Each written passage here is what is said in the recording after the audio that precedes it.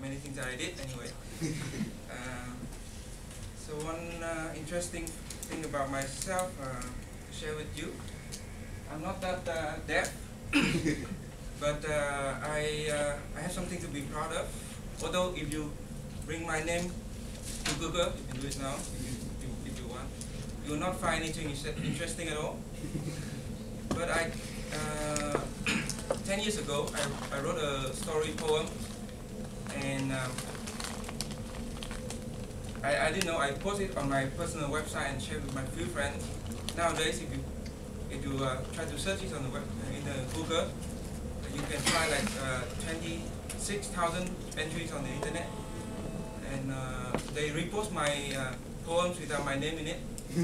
So I'm some kind of anonymously famous, I would say. Okay, I was born in 1983 in Hanoi, one of the most chaotic city in the world, and also one of the most lovable city in the world. I have spent my childhood there, all my time, and I would be happy stay there forever. But one day, a chance to go to Singapore come to my life, and it's changed my life forever. And this is what I want to share a bit with you today.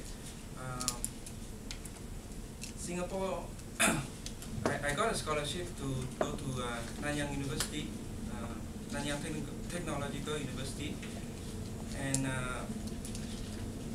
the first thing that changed my life forever is because the campus of NTU and NUS and so on is pretty romantic in a way. So I start to realize my feeling for a friend of mine who I have known for a long time.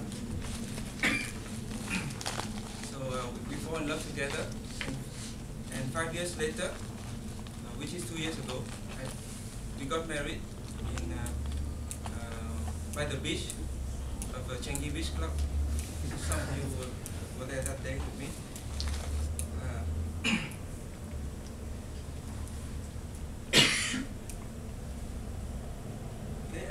After that, we have realized some of the dreams that we never got a chance to realize before.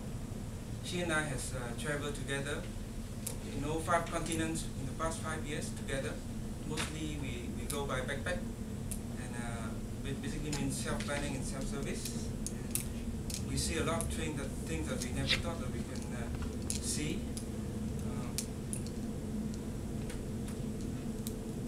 And on top of that, we had the opportunity to, in Singapore, give me the opportunity to build my career and my family.